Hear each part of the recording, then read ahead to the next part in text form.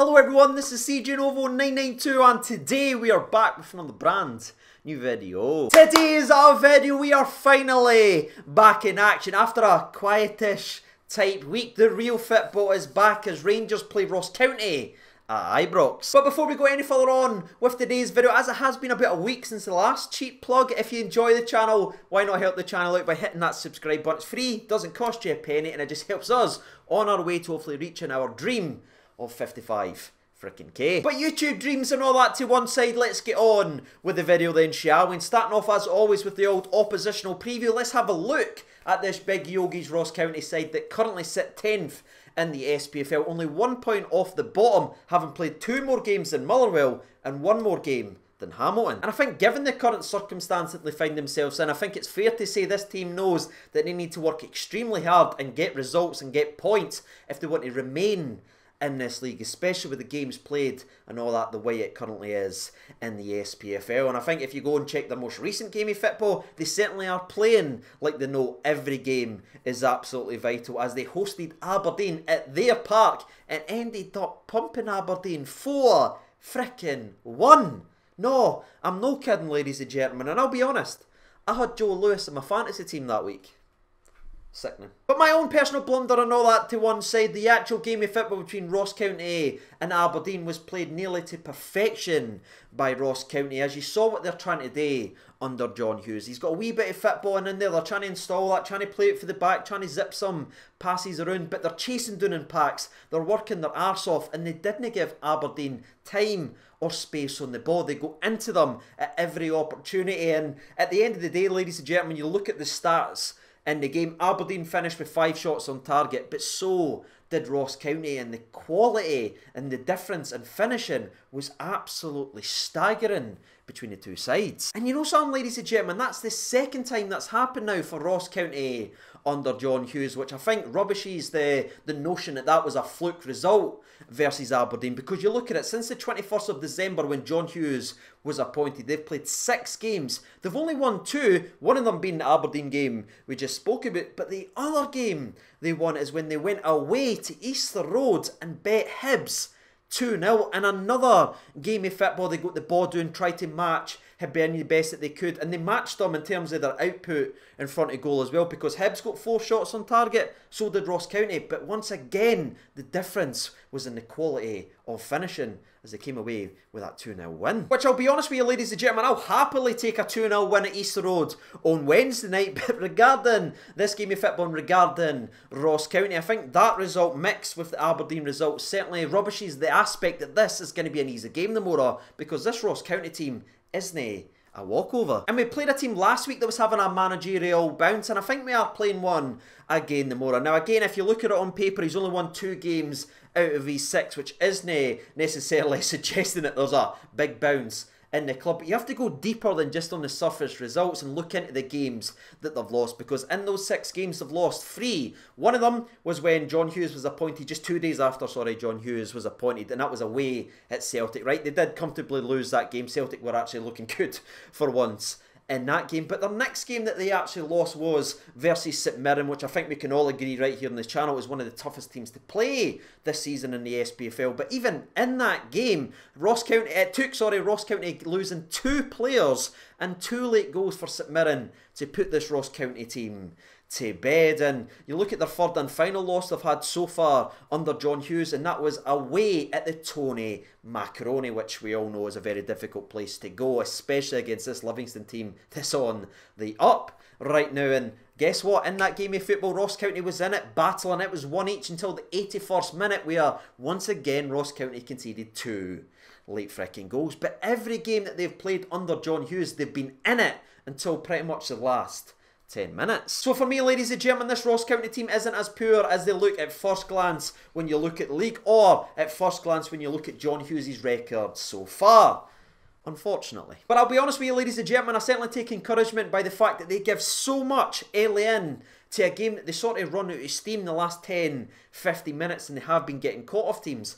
I do like that aspect of the old oppositional preview. And you know something, with that being said, that's us kind of reached the end of the old oppositional preview. Am I expecting an easy game tomorrow? No, I honestly not. I think this is a big, honest side that gets stuck in, who tries to make it difficult, but also try and plays football out for the back in that as well, which I do think is going to be very interesting to see if they stick with that. Speaking of sticking with that, are they going to set it up in their 4-3-3, which worked to perfection versus Aberdeen in their last game? I don't expect so, ladies and gentlemen. I expect them to revert back to their 4-5-1, which worked superbly versus Hibs and asked a lot of questions of Livingston, as well as it packs the middle of the park and it sort of doubles up on the wide areas, which I think teams will try to do as all season long with how superbly Tavernier and Barisic goes forward. But even in saying that, ladies and gentlemen, that isn't new to us. That isn't a surprise. We've faced that pretty much all season long, and we've always had that moment of magic from one of the two of them, or someone stepping up and being a difference maker. And fingers crossed we have that in tomorrow's game versus Ross County as well. Early would be nice for the old ticket. But again, looking at this Ross County team under John Hughes, they certainly appear to love conceding late goals. But with all that being said, ladies and gentlemen, let's flip over and talk about what matters most to all of us here on this channel, and that is of course Rangers. It's an interesting one for Rangers coming into this game, because not only is it Steven Gerrard's 150th game as manager, which again is outstanding, and what a job he's done during those 149 games so far, and hopefully I'm sitting all smiles for his 150th, but it's also interesting the fact that we know what happened last week. We know we did receive a wee bit of a kick up the arse and a disappointing result, so it's going to be interesting to see how Rangers respond. That's right, people, unfortunately I did have to remind everyone watching we did drop points in our most recent game, and I do apologise for that, but I still feel the exact same way as I did last week. A wee kick up the arse now and again isn't the worst thing needed to keep a team grounded and keep a team hungry going and wanting to win things like we all know we want to this season. And I'm just looking at this game and I'm hoping and praying that I'm sitting here the same time tomorrow saying, yes it was, ladies and gentlemen, we took exactly what we took from the 0-0 draw versus Livingston. We took what we took from the draw at Easter Road versus Hibs early in the season, and it got us back sparking. And I know I got some crap for some people down in the comment section below, and I got some crap on social media saying, oh, you should be more angry at this result, you should be digging players out, you're burying your head in the sand, CJ. But for me, a week on, I still feel the exact same way. Very disappointed last week, but hoping we could use that feeling to get us back firing. And I think firing again is one of the main themes that I took from this week's press conferences from both Joe Aribo and Steven Gerrard. Both of them did mention and they did speak about the need to get better at starting games and starting quicker, which I think we can all agree right here on the channel. We didn't agree on much, but I think we can all agree that we need to get better starting these games off. And besides the fact that the team is obviously focusing on starting this game much more quickly than they have done over the last 6 to 8 weeks, if we're being brutally honest, I think the return to one man will provide that extra bit of spark to get us back firing in all cylinders. And as you may or may not be able to tell, that is of course Ryan frickin' Jack, because Joe Aribo sat there and said it almost word for word what I wanted to hear. Ryan Jack back in training, the intensity has went right back up, because that's what he brings to the team. Is he going to nutmeg people? No. Is he going to run by everyone and score for 30 yards? No. But does he go in there and demand and kick the living crap out players and get them up to here? Aye, and we're hearing that for the players. We know that's why Steven Gerrard loves him. And I think having that man back, now that he's confirmed to be in the squad for tomorrow, is going to be absolutely massive. Maybe more so than what we actually see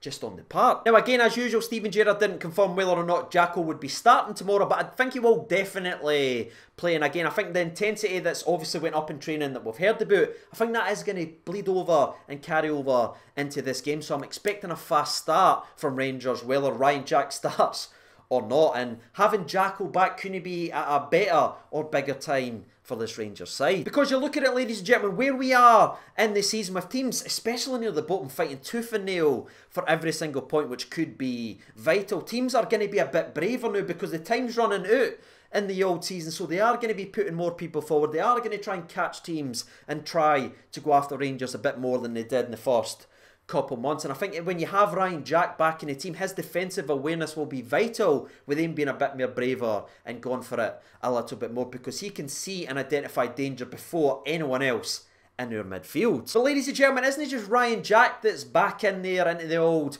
midfield to help with the defensive side of things? Nah. We've also got another player returning to the old squad by the name of Kamal Roof, who will get us back firing again going forward, because we know what Kamal Roof is all about. We know he's a fantastically talented player, and there will be a decision made late on whether or not he's involved in the game versus Ross County. Now, me personally, do I think he will be involved? No, I think we will keep him for Hibs because that was the original timetable that we were given. But just having the options of Ryan Jack and Kamal Roof to an already fantastic Rangers side that's done so well over the last couple of weeks, you add them back in, I'm a happy guy. Speaking of happy, by the way, we've got very positive injury news for both Katic and Big Scotty Arfield, with the latter being penciled in for a return early February, which I think we can all agree on yet again that will be massive, having his goal scoring and his running from midfield back into this Rangers team. Brilliant to hear that the boys are coming back sooner than originally suspected. Fingers crossed that continues and we see both of them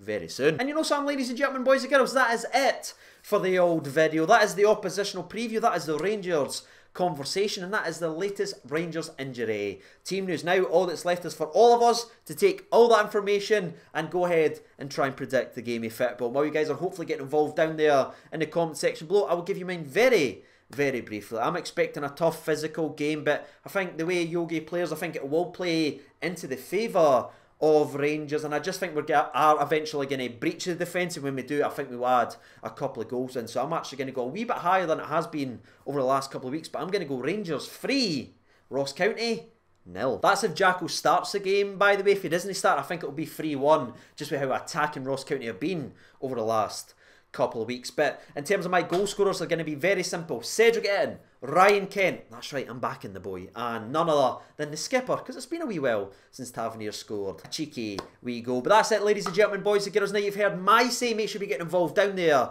in the comment section below, and if you did get involved in the comment section below, I'll be seeing you very shortly. But from me to thee, thank you for taking time out of your day to sit here and talk about Rangers things with me. I'll see you the more after the game. Take care of yourselves, all the best, and bye-bye.